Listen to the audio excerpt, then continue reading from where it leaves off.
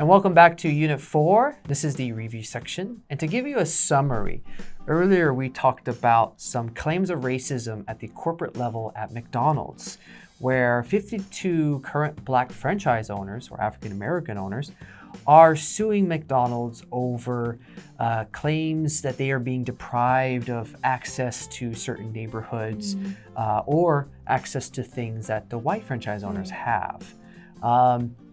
And even though back in the day, in the 1960s, McDonald's had gone against the grain and offered, the ability to own a store to the first African American, it was still only in one area, in these less affluent areas, in black and poor areas.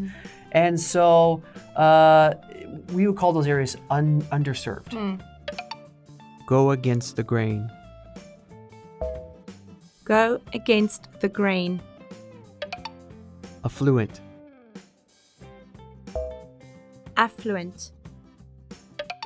Is if you were a franchise owner, one, where would you put your store? And two, what would you serve or offer? Obviously, if I was a smart business owner, I would choose an affluent area because that's where the money is probably. Right. I love meat. So it would probably be something meat-related, beef or lamb specifically. Okay. I'm a big fan of the Turkish kebabs. So maybe it would be something like that, a fancy Turkish kebab place for the affluent area. Yeah. But yeah, meat, anything. What about you? Okay. Well, it depends on, like you said, the affluent area. But if I think about back in America, there's so many places in Texas that are Texas barbecue.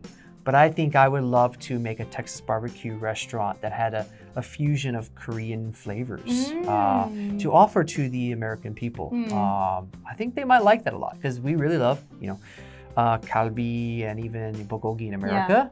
Yeah. So mixing that in some way with Texas-style barbecue might be quite interesting. What about location? Yeah, so Texas barbecue houses aren't usually in the affluent area, but they do often draw a lot of the affluent customers, or all types of customers actually.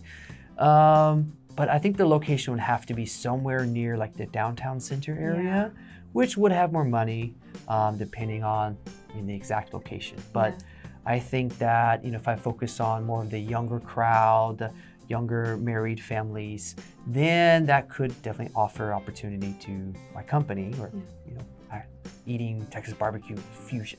Right. Yeah. So, but that's it for the review section, and we'll see you on the next unit.